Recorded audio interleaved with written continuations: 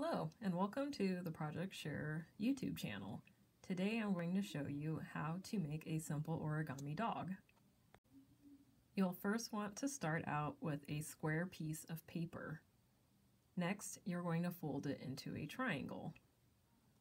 You will be folding the paper diagonally.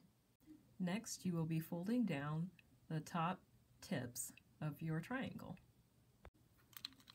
Depending on how big you would like your ears, you can make this fold smaller or larger. Now that you have the face of your dog, go ahead and finish up by drawing on eyes, spots, and nose or tongue if you would like. And this concludes the easy origami dog tutorial. Hope you'll enjoy your paper puppies.